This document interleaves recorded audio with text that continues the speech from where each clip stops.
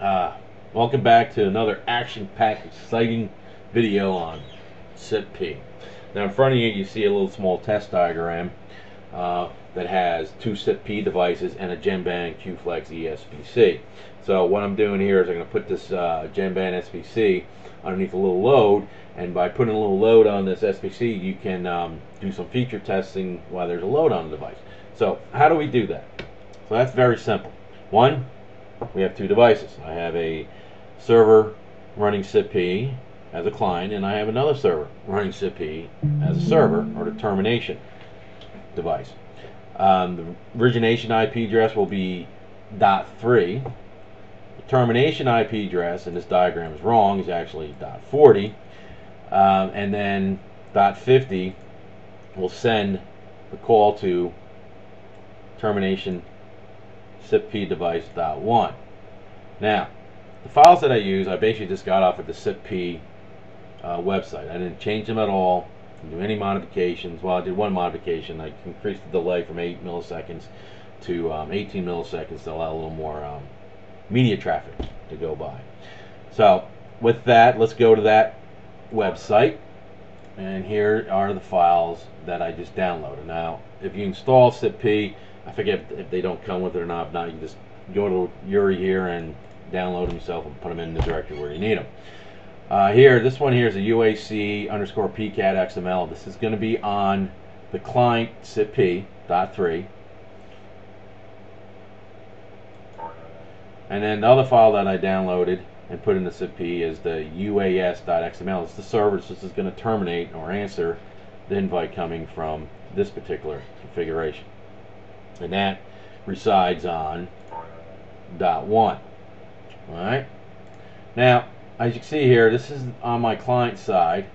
This is the command that I'm going to be using on the client side, and also you can see the command that I'm going to be using on the termination side. So let me just quickly go through some of these switches here, and you can read them yourself. So SF, all the way down here. This basically says use this file instead of the standard file. As you can see from here, load an alternate XML scenario file, which I am. PCAP, right here. The next switch here is -I. That's basically the local IP address of the SIP client. In this case here is .3, and let's go see what that switch definition is. And it basically sets the local IP address of contact via from headers, blah blah blah. Alright, you get the point. Now here, this is where I'm gonna send the call to .40.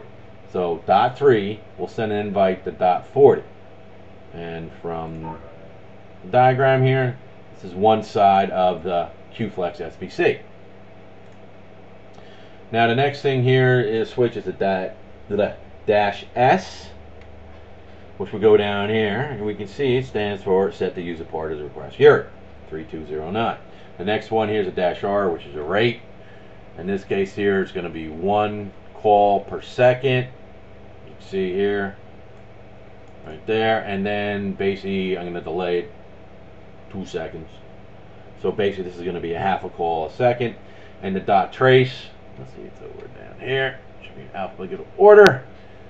.trace underscore ERRRR is just going to create a default error file. So let's say if I slam the SPC with 1,000 calls per second, obviously the SPC, in this case this SPC will return 503 gateway unavailable, and then SIPp will start to log those errors in this file.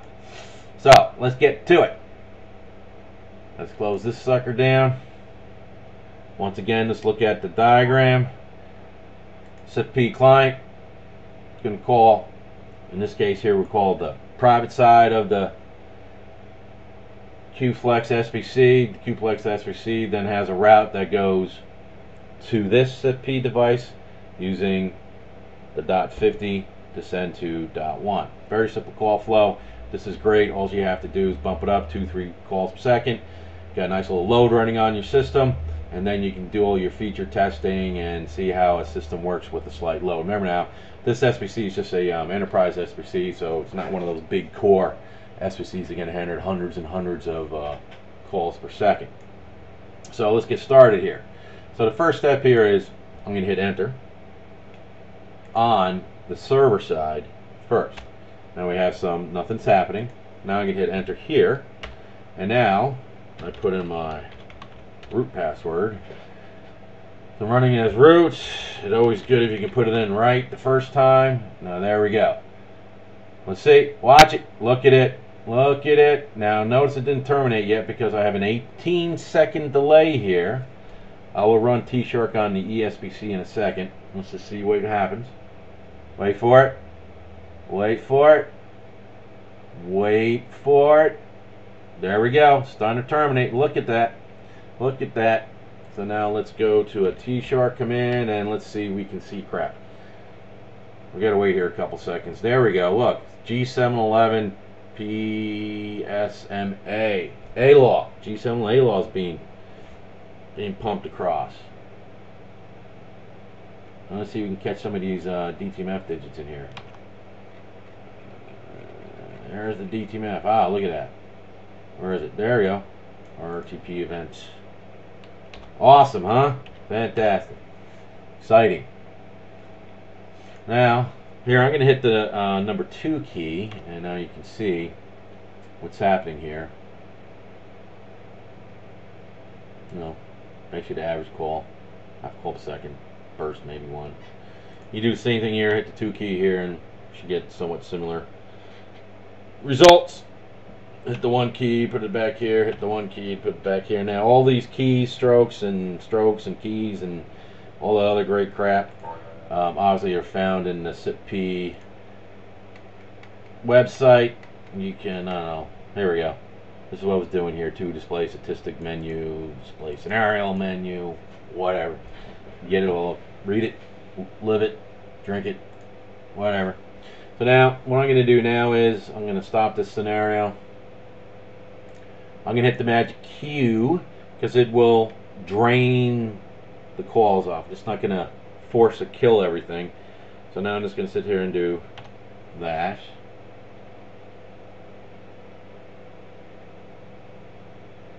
Hit the magic Q button.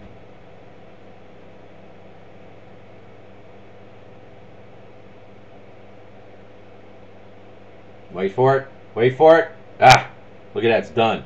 Now I can hit the Q button down here and it should automatically kill out. Now we should have no traffic on the ESBC. Scope that out. See, this crap actually works every once in a while. Now we're going to go back here. So there you have it. A very simple, easy to use call flow. Using SIPp to SIPp. But in my case, I have a device in the middle. So, there you go. Have a nice day.